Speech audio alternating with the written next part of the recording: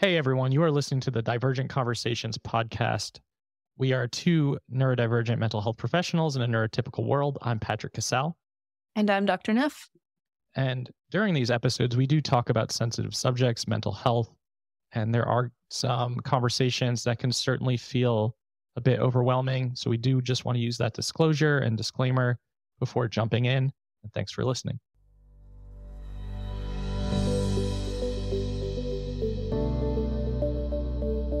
Well, welcome. Do we have a welcome thing? Welcome to Divergent Conversations. We pre-recorded the welcome thing, so we don't. Oh, that's right. Thanks. It's been a while. Yeah. Well, I'm so excited, Dayna, to have you here. I've read your bio actually probably several times, but I was re-skimming it before today, and like TLDR, you're a big deal. Does that feel like that captures your bio? Well, I guess. I just think that I'm a parent and I'm a person who's been in the trenches, come out on the other side and still living it every day. I think that sums it up. I don't like to think of myself. You're very humble. You're very humble. I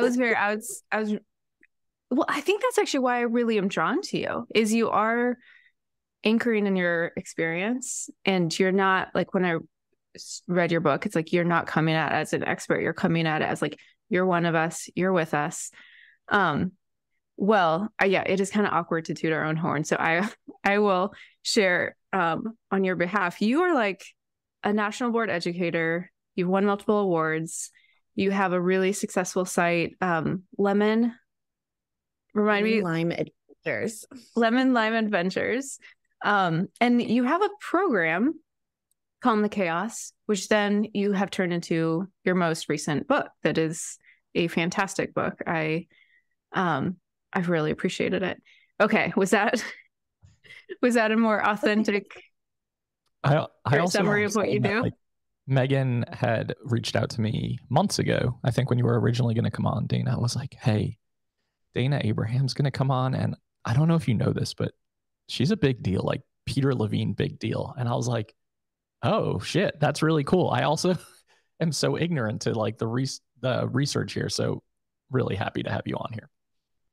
Well, I feel honored. You guys, I'm like blushing. I know if people are listening to this, they can't see that, but we have a track record of like making our guests really uncomfortable at the beginning. You're doing a great job. Oh, I'm so glad. I'm so glad that we're leaving our tradition intact. Okay, I actually do want to share how we got connected, because I think it's pretty, I like it. So you just published this book, Home the Chaos, with Simon & Schuster. I have a book coming out with them in March, and I got a pre-order. That's not the name of the book. I got an early copy of the book, which publishers do for people who have audiences. And I was like, it's a parenting book. And like my body kind of shut down. I've read a lot of parenting books. I always walk away feeling like the demands are just stacking, and typically with advice that doesn't actually work very well for my family. So I didn't open it. And then a couple of weeks later, a second book came. I was like, that's weird. And then a couple of weeks later, a third book came. I think the publisher maybe messed up a little bit. And I was like, okay, universe, I think you're telling me something. So I opened it up, and I was like, oh my gosh, I really like, this is someone who's one of us. This isn't like a parenting advice book. And then I started reading, and I was like, this person's ADHD. Do they know they're ADHD? Because there's so many visuals, and you break it up into chunks. And then I read the back, and I was like, oh, good. She knows she's ADHD. I don't have to go tell her. It took a long time for me to realize that, though. When did you learn that about yourself? I would say that working, like helping my son and then working with parents online, I always knew like, oh, I really resonate with a lot of this ADHD stuff. So I used to say, and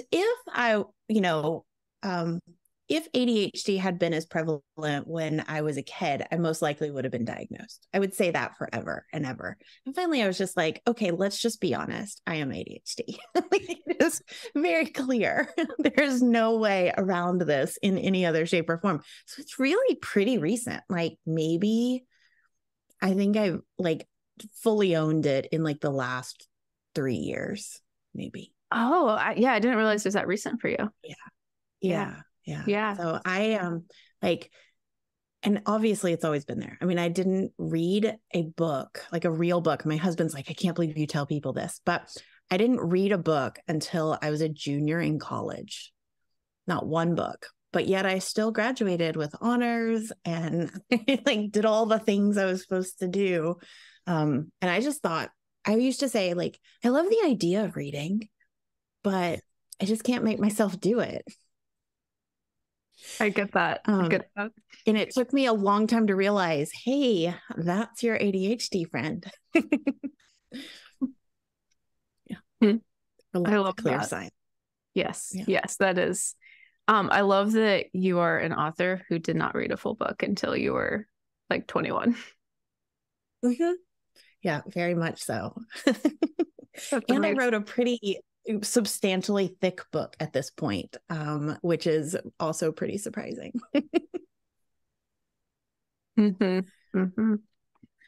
Well, I had something I wanted to kind of dive into today. One of the things I really liked about your book, and just like, first of all, I could feel who you are when I read your book, which I don't know.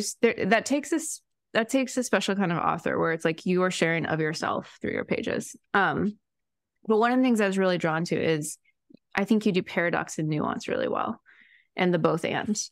And there's something you said that really caught my attention. So you talk a lot about that kid. Well, I guess first, do you want to unpack what you mean when you say that kid? I think many of us were that kid, but what do you mean when you use the language of that kid?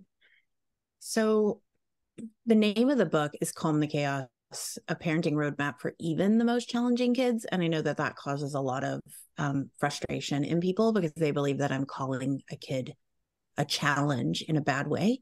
But one of the things that I think, or the way I see it, is that in every aspect of our life, a challenge is a good thing. We're recording this right before the end of the year, and a lot of people are going to challenge themselves to set New Year's resolutions and to maybe next year challenge themselves to run a marathon, or they're going to challenge themselves to write a book. They're going to challenge themselves to try something they've never done before.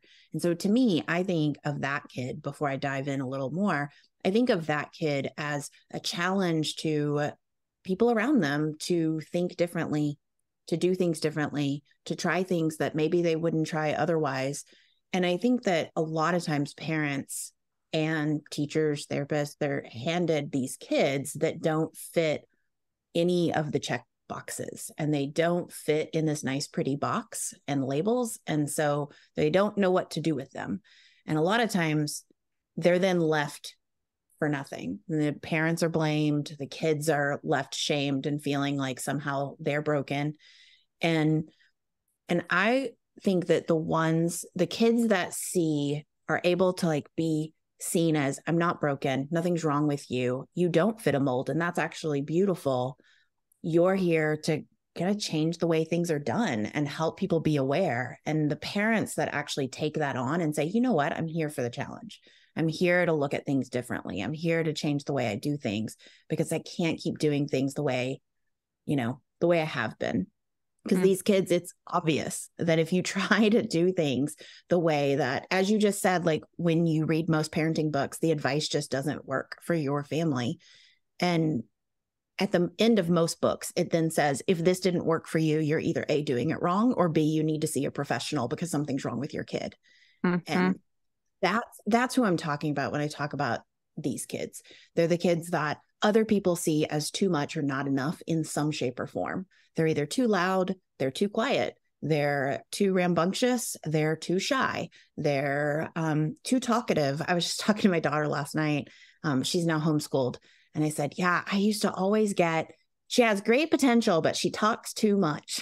That was what I always got. I also got grounded when I was younger for being too emotional. I cried too much at movies, and I like was really, really just took on everyone else's emotions. And so I got grounded from movies because I cried too much. That's just like, I've never heard that kid really well. Yeah. Like that's a new one for me. I've never heard that, getting grounded for being too emotional. I think my mom was trying to protect me because I would get so sad. I mean, there was a movie, I don't know if you remember it, and it's probably, if I go back and watch it, it probably didn't age well, but the movie The Mask. Did you ever watch Jim Carrey that? movie? It's really, really, really old. Not Jim Carrey. Go even further back. I'm aging myself now. So I'm in my 40s. And there was this movie about, it had Cher in it. Cher was the mom. And then the kid had a facial difference. And this is back in the 80s. So, I mean, just like the way the world saw kids that were different back then. And I remember, I mean, it was one of my favorite movies back as like a 5-year-old. But I would sob at the movie because it was just so heartbreaking to me, the way he was treated and what happened. And my mom was like, I ground you from watching TV on your own because you're going to find that movie and you're going to watch it. And, you know, things like My Girl or Mask, like that's the things that I would get grounded from. So My Girl, that was my first existential crisis. And I was 5. I sobbed and sobbed for hours afterwards. And I remember I actually had a visualization of like, you know, roller coasters when you're like getting to the top and you see the first cart go over and then the next cart. And I was like, that's what death is. And I was talking to my mom. I was like, Grandma and Grandpa are going to die. And then you, and then me. And yeah, My Girl wrecked me. Yeah. So you get it. I get it. But my parents didn't ground me. They like walked me through my existential crisis. So I'm so sorry. That's beautiful. Yeah. Didn't have that experience. I think, yeah. And, you know, I always say that everyone is doing the best they can with what they've been given.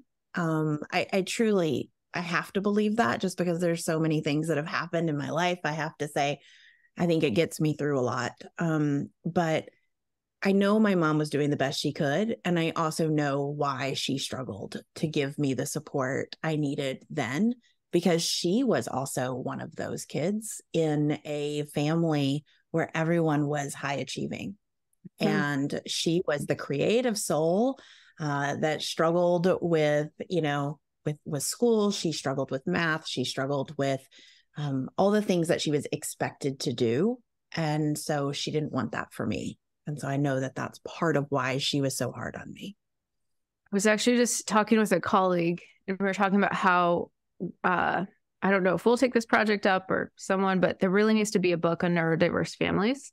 And I think this, like this multi-generational process you're describing happens a lot with typically limited awareness into what's happening, where like, if I haven't worked through I'll ground it in my experience. When I didn't know my daughter was autistic, when I didn't know I was autistic, I would see and experience like in early childhood meltdowns or sensitivity. And those are things I'd repressed in myself. So of course, then I'm going to want to repress them in my daughter as an extension of repressing them in myself.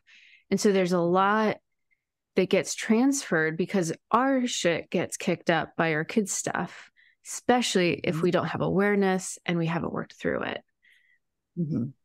Yeah. And, you know, I do want to put kind of a warning out there. My book is meant to be a bridge for people who don't have any awareness yet at all, and then bring them to a side where they have more awareness by the end of the book, because it's not, you know, and that has been some of the kind of feedback that I've gotten is that if you're fully aware of, you know, neuroaffirming practices and you know, live in this world every single day, then hearing someone call a kid challenging can be really hard to hear.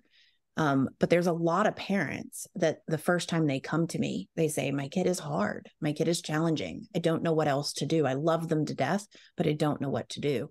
And if I just said, oh, love them for who they are, they get a lot of that messaging and they don't know what to do with it. And so the book is meant to kind of bridge that gap and get them to a more aware and understanding and in tune place by the end.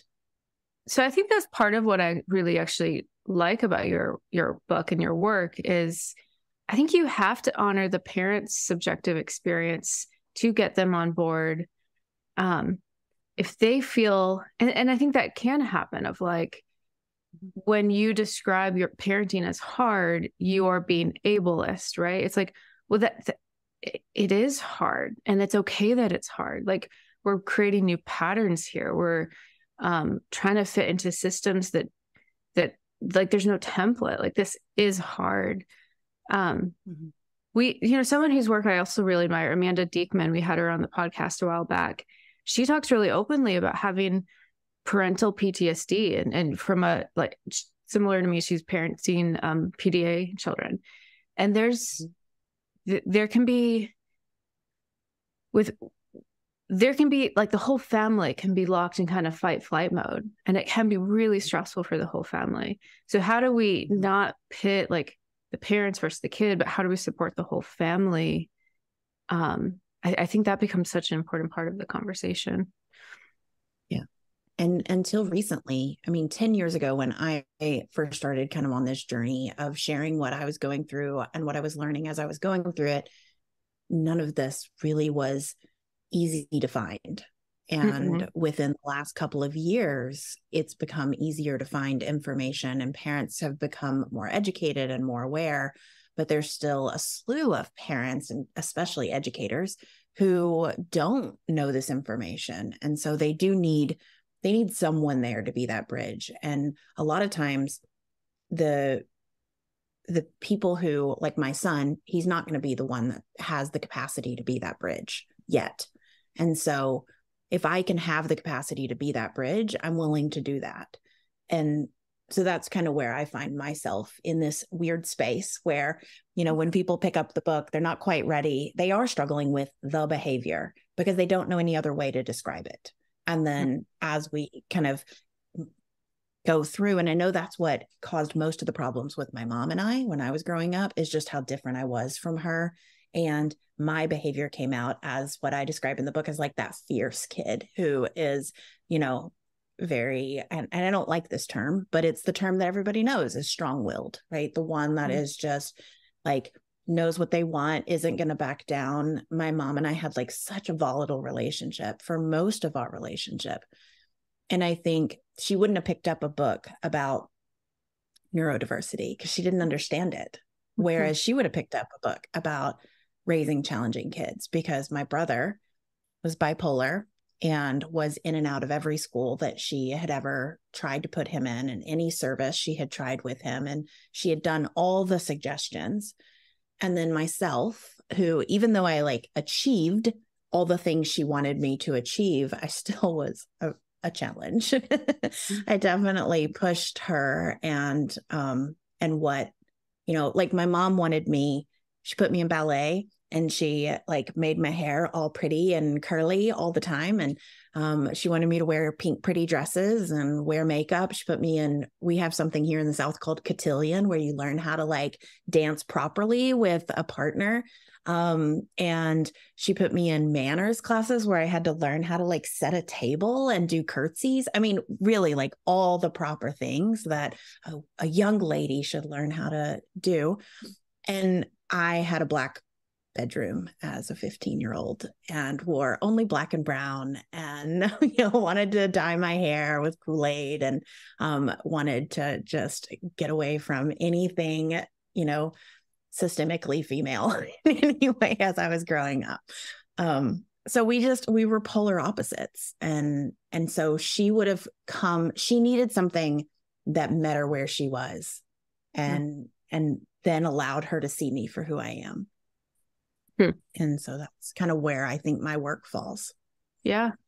I think that's the beauty, though, in writing from that perspective as an author and an educator and a researcher, of like really sharing the in-depth day-to-day, the moments that are actually happening, because those are the things that people are looking for when they want support and affirmation, and just to know like, okay, someone else gets it, right? Like someone else has experienced something similarly, and now I don't feel as alone in this. And I think that's really beautiful to be able to be vulnerable in that way, and to kind of highlight both sides of the bridge, as you kind of mentioned.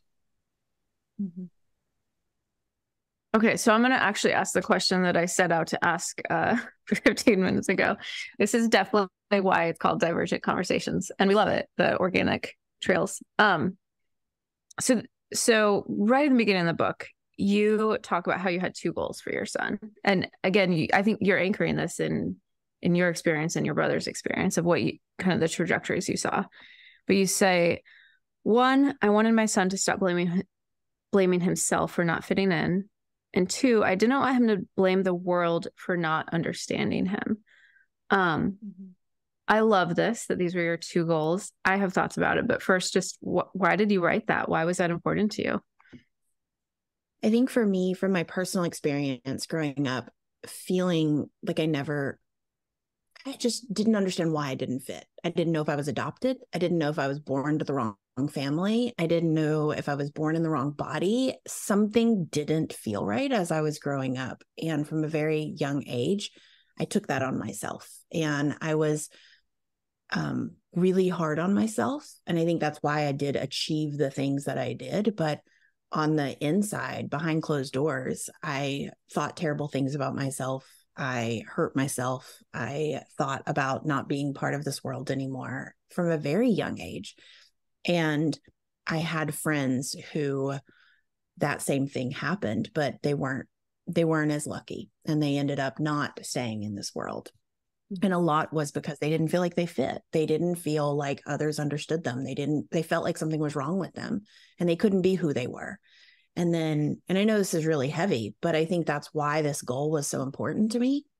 And then with the other side, I feel like my brother very strongly fits into that category, because he never was able, and he had a very real struggle and a very real difference that not many people knew much about, especially in the 70s and 80s when he was growing up. And so, but he was given lots of opportunities of help, and he wasn't able to access that help, and he wasn't able to take the ownership. And he blamed my mom. My mom worked so hard to be the absolute best mom she could be for him. And my mom's no longer here. And he still, to this day, I believe, blames her. I don't know, because I don't speak to him, but he took it upon blaming everyone else. And that anger came out as really aggressive, really damaging behaviors, where he ended up damaging his relationship with everyone that loved him most. And I just didn't want that for my son. I didn't want him to end up growing up feeling like he wasn't worthy of being in this world. And I didn't want him to grow up and feel like everyone was out to get him and there was no hope. And the only hope was to put that anger out towards others and hurt others. And so that was where that goal initially came from. Mm-hmm. Yeah, first of all, thank you for sharing that. It is heavy, and also our lives tend to be heavy. I also took the first way with you, and had a lot of self-harm, had a lot of thoughts of not wanting to be here. And similar to you, I was taking on the badness. And that's something, in psychotherapy, especially from kind of the psychoanalytic tradition, we talk a lot about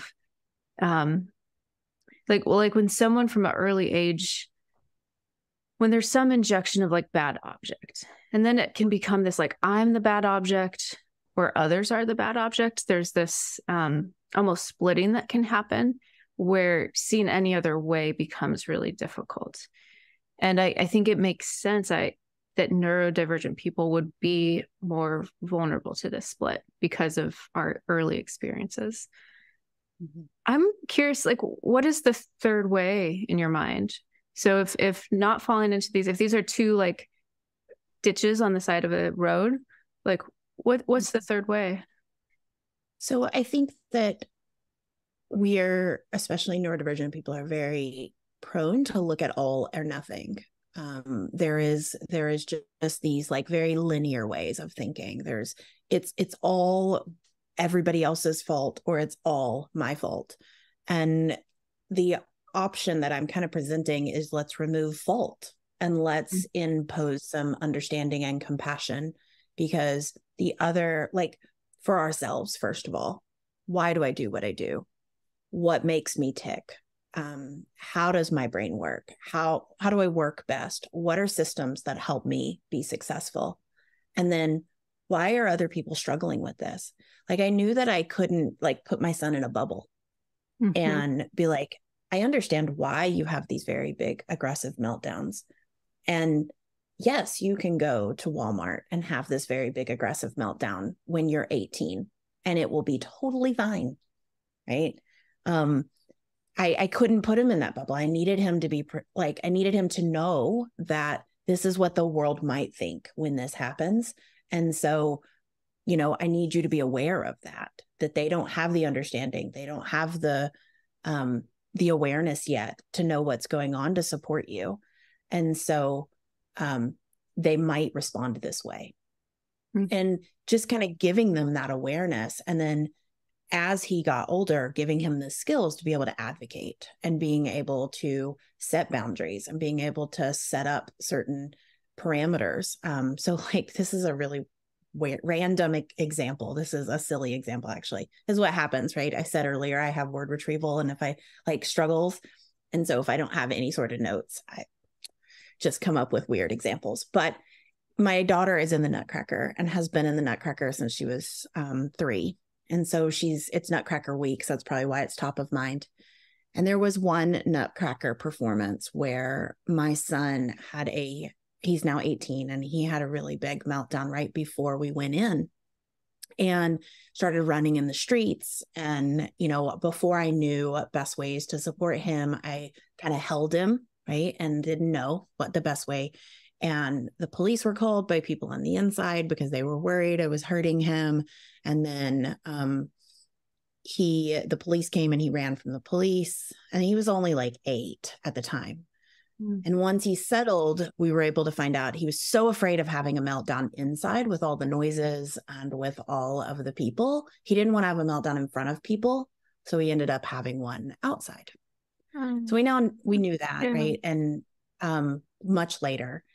And, you know, he could potentially from that be mad at himself for quote unquote ruining his sister's performance or my ability to see his sister or whatever. He could blame himself. Or he could blame the performance hall for not understanding, or me for not understanding, or the police for not understanding. And one of the things that has come out of this is it's Nutcracker week this week. We have no meltdowns. We have no stress over it because he's able to I say, it's Nutcracker. I'm going to be working with your sister. There's a performance. I assume you don't want to go, but I'm happy to get you tickets if you would like. And some years he'll go and he'll put on headphones and he'll watch on his phone just so he can be there with his sister. And some years he says, no, thank you. I'm feeling overwhelmed this year. And he doesn't go. And so he stays at home and we all go to the Nutcracker, and he is not mad at us that we don't include him. And he's not mad at Nutcracker for not understanding, you know, and the rest of the world for not understanding. And it's a small example. Like and I don't know if it's a beautiful example. It makes so much sense. Absolutely. I'm actually like, so it's just one moment. And those moments throughout his whole life, right? Like they build up, and I want that kind of thing for my son. Mm-hmm. Sorry, I interrupted. Oh no, totally fine. It's a beautiful moment too. And I felt myself getting emotional as you were describing that, because it feels so validating and it feels so affirming, and like everyone's seeing each other's needs. And one thing you didn't mention in that, and I assume, and I don't want to put words in your mouth, you said, he's not mad at us. He's not mad at the venue, but it also sounds like you're not mad at him, right? For not going. And that's the full circle moment right there, where it's like, that's the beauty in all of this. And I think that's just a wonderful, wonderful example. And my daughter's not mad at him, right? Mm-hmm. I hear this all the time. I hear from parents, even just friends, they'll say, well, it's so-and-so's performance, and so they have to go. And I'm like, but do they have to go? Why do they have to go? You know, or parents who have a value of a certain religion and they go to church and their kid really struggles at church. I'm like, but do they have to go to church? Right? There are other ways you can share that value with your kid without making it really hard for them to navigate this. Because it's just, if they go to church and they have a terrible experience every time they go, it's going to be much harder for you to teach them that value if the only thing they connect with it is, I go and I get in trouble for not sitting, for not being quiet, for making too many noises, for running away, for taking the microphone from someone, whatever it is that they have done. they're not going to be able to hear or learn the lesson that you're actually wanting them to learn, which is that, if you believe in this, then it's that, there's a higher power that's here to support us and help us, and we can learn good lessons from, we can do that without exposing them to having to sit and having to have painful experiences. So I wrote down, because I liked it so much, let's remove fault. And then one thing I'm hearing is like, and I don't know if I'm putting words into your mouth, I'm curious if you think this works. Like, let's remove fault, and let's shift to talk about needs and values, perhaps. And where like needs and values can sometimes conflict in family, but it's like, let's have a conversation. How do we get people's needs met in a way that works? So I love this shift from fault to needs, which is also like, that's bedrock of nonviolent communication. I don't know how you feel about that theory, but that is like, let's talk about what people need here, because it's often unmet needs that aren't recognized that escalate situations. Absolutely. Yeah. And that's where I've always kind of leaned towards, is understanding the needs under the surface. And how do we help parents understand that and simplify it so much that then they can help their kids understand it at a very young age. So, my daughter she's 10, and we now homeschool her because dance is so important to her, that she's able to explain that, and share her needs and say, I don't have capacity to do school at school and also do dance. So I can only handle one at a time. And dance is really important to me. And so this week during Nutcracker, our homeschool looks like her, she's making Google slides with her Christmas list. And she's, writing letters to the elf, which is self-inflicted. This is not my plan, right? And she's, doing things, and that's all the capacity she has, because outside of that, she's going to be surrounded by so many humans this week, and she's going to be on stage, and she's going to be putting on very uncomfortable costumes and makeup, and so I think if we can have that understanding and that compassion for what are her needs. But if I forced her to go to school, she would be unhappy. She would be frustrated, and I would be unhappy, and I'd be frustrated. And so when we can look at it from a needs perspective, it can really open up a lot of that connection and relationship. And also the things that I think a lot of parents want most, which is eventually for their kids to feel independent, successful in whatever way that looks for your kid. It just doesn't look like what most of the parenting books make you feel like it should look like. Yes, absolutely. So one thing Patrick and I talk about a bit on this podcast, and I talk about a lot on my website, is like misdiagnosis, the importance of diagnosis. I think this is one of the reasons why like early identification, whether it's a medical diagnosis or identity identification, is so important. Most of my guilt I have around parenting is those early years before I understood what was happening with my children. And we were more locked into a fault mode because we didn't have the language to understand what the needs were. And I think this is partly why it's so tragic that so many children, especially girls, do go unidentified, because then the parents don't have the accurate lens to like, let's explore needs. Let's explore what's happening here. Let's understand what a sensory meltdown is. Yeah, I think that's why I wanted so badly to write and do the work that I do, is because I think there's the majority of parents will, unless it's just so almost so obvious, where they have an experience like I might have had with my son, where they're led down the path of diagnosis and trying to figure out answers. They might never, ever become aware of these other needs and what could be, this different way of looking at interacting with kids. And so that's why I wanted it to be such a bridge, is because I want parents who just think their kid is strong-willed, who just think that their kid is being difficult, who just think that their kid is manipulating them. I want them to have a place to come and then be like, oh, wait a second, there is so much more here.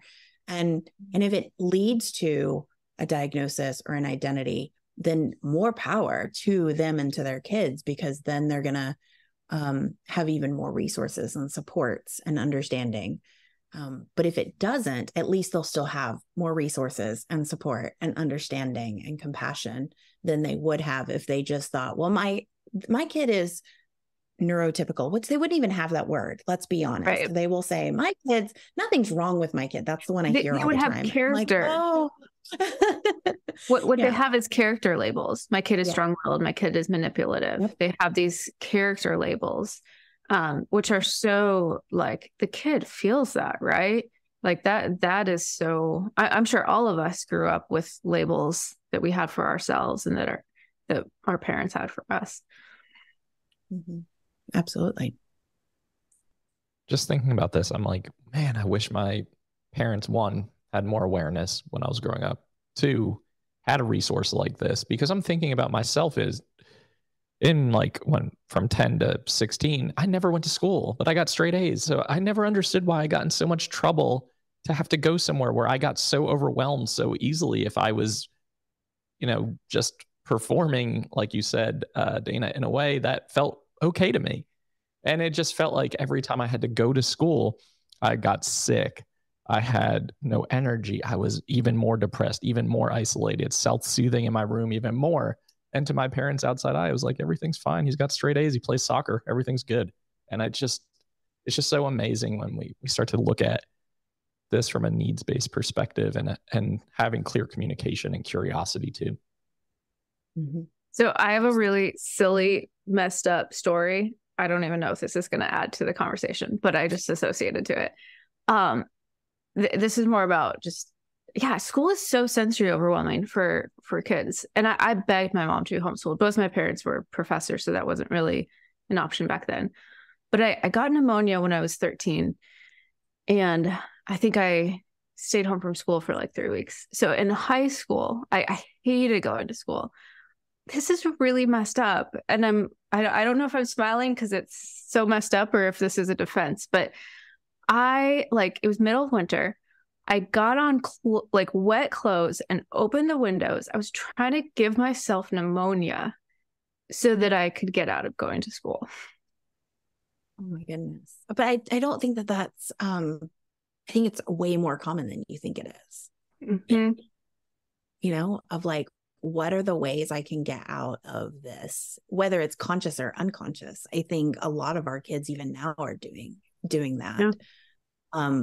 Whether it's getting in trouble. So for my son, he was getting in tons of trouble so he wouldn't have to go to school. That's clever.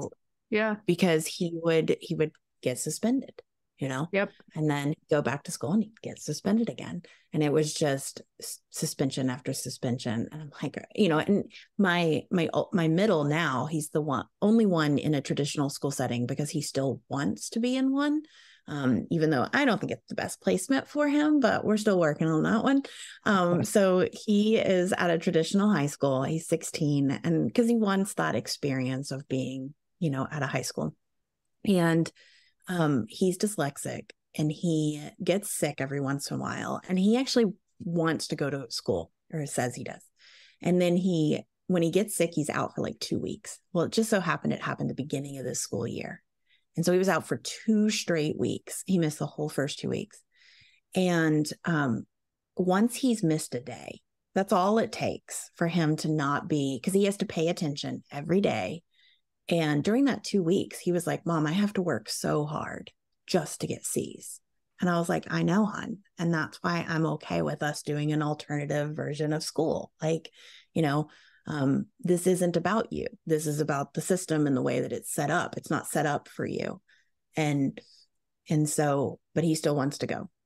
So he ends up at the end of the 2 weeks going back. And obviously he's so far behind in all his classes. So he figures out this elaborate way that he can go. They have 3 lunch periods because it's a huge school. So he figures out that he can go, his lunch period was lunch period 1. He could go to lunch period 1, and then he could go hide out in this little space after lunch period 1 and wait for the bells to pass. And then he could go to lunch period 2 with his friends that were at lunch period 2. And they could hide out for a second and he'd go to lunch period 3. And because my 16-year-old has facial hair, he looks like he's 18. So he looks like he's a senior. And seniors don't have classes in the afternoon. So then he could just stay in the courtyard for the rest of the afternoon and no one would ask him a single question. So my son successfully skipped class from the time that he got back. And I knew about most of this because he's really honest with me. He'll tell me what's happening. And I was trying my hardest from home to get him to like find alternative ways to get the learning or to get to class. And I said, like, again, if they find you, this is what's going to happen. If they find out you've been skipping, this is what could happen.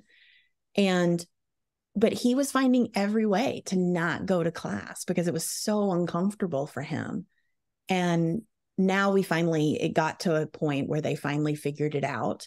And I just went to them. I'm like, he's been not going to class for 10 weeks and you just figured it out because I brought it to you, right? Like this is a bigger problem here. And so, but once he did get into these classes, the teachers were like, I get that you have accommodations, but you still have to show up to class. And since you didn't show up to class, you still have Fs. And I'm just like, we're just putting this kid in a place where he literally cannot climb out. And so he had 2 teachers who just stuck by that all the way. We're at the end of the semester and I just got an email and he was like, Mom, she wouldn't help me. So I just decided I was going to sit in class and do nothing. And he's super honest about it. But he's like, I did all the other classes. I made up all my work. But this teacher, if she doesn't care, why should I care? And I think that message right there is what so many kids are getting. And my kid's not acting out, but he's just shutting down. Like that's not a place where we want any of our kids, I don't think. Absolutely. Absolutely. I'm just smiling because that was my entire existence and experience. So it's like, but you're right. I mean, that's not where we want them to be. And that's such a challenging place mentally because if we're such black and white thinkers, then it's like, yeah, if this person's not going to meet me halfway or support my needs, then why am I going to meet them at all? Mm-hmm. Mm-hmm. Mm-hmm. So I think it's that change little by little, right? By having these conversations, by helping more people be understanding. But again, it goes back to those same 2 goals. I think they're the same goals I have for each of my kids. Like I don't want my daughter feeling something's wrong with her, that she doesn't have capacity to go to school. I don't want her mad at the teachers or at the way that the school system is set up so that she's like, well, it's their fault I can't do XYZ.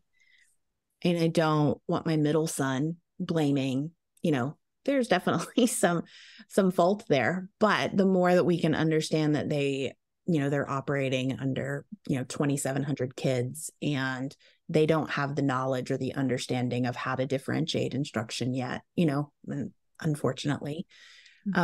But that he knows that he's not either broken, right? And so what systems do work for him and what can he do in the classes where he's going to get the support.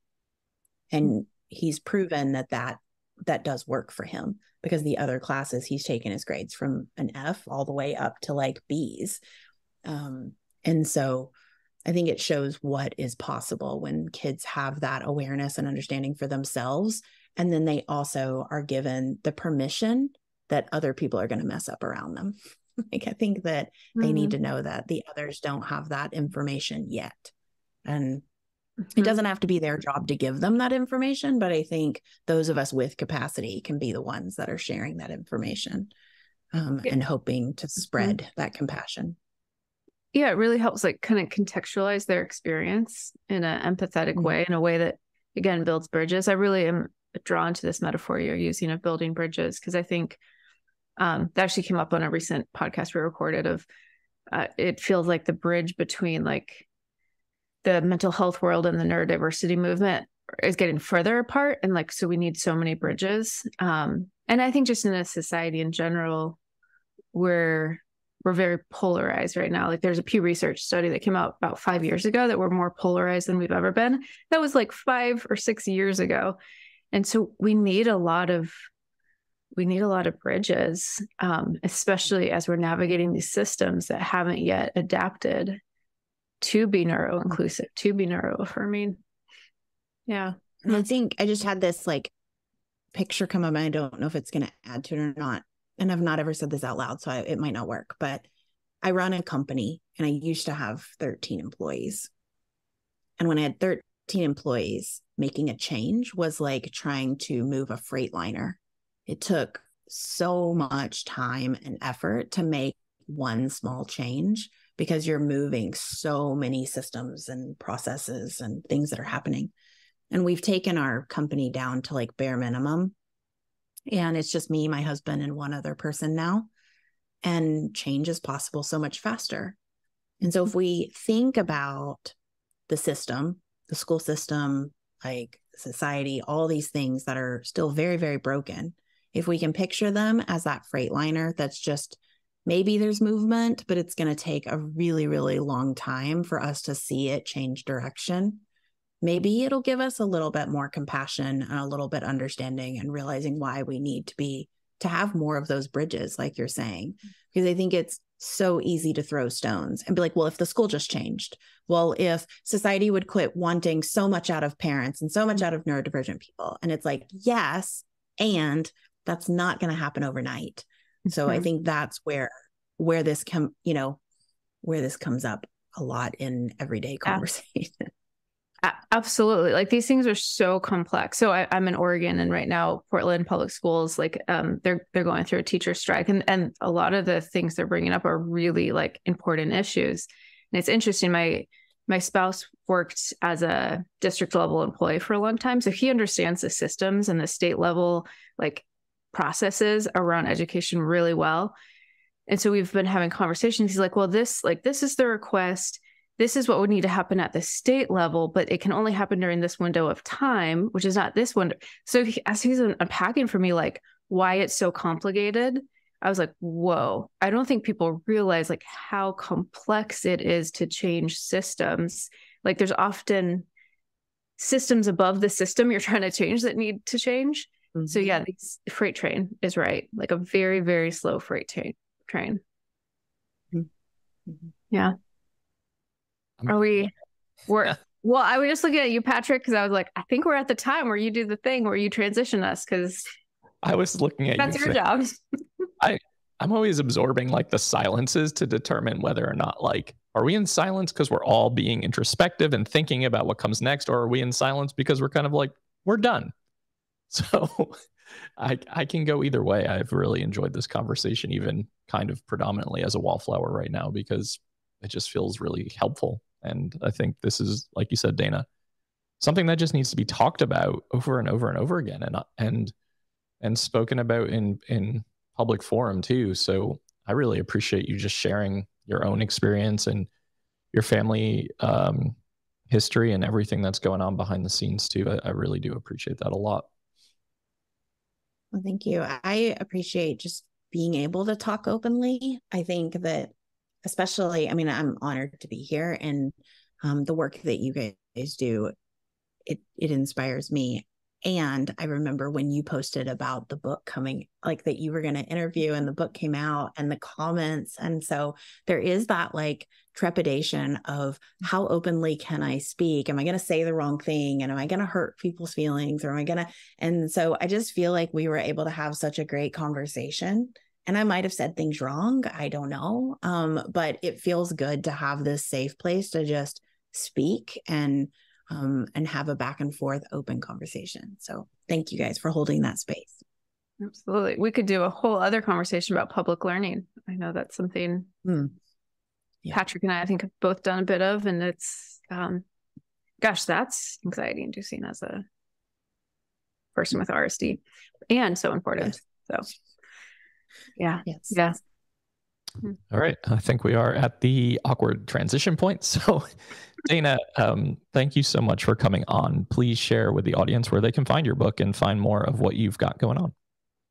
Yeah. So you can find my book anywhere where books are sold. And after you do that, you can go to calmthechaosbook.com, and I've got some goodies and some bonuses for you when you do that.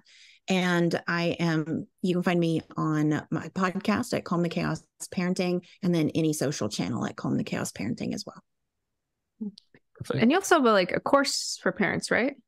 I do have a course. We have a membership and then a full-blown course with coaching, accountability. The best way to get into any of those things is to go through the book. Okay. Yeah. Mm-hmm. We'll have all of that linked in the show notes for all of you who to have easy access to all of Dayna's information. And for everyone that's listening to the Divergent Conversation podcast, new episodes are out every single Friday on all major platforms and YouTube. Like, download, subscribe, and share. And goodbye.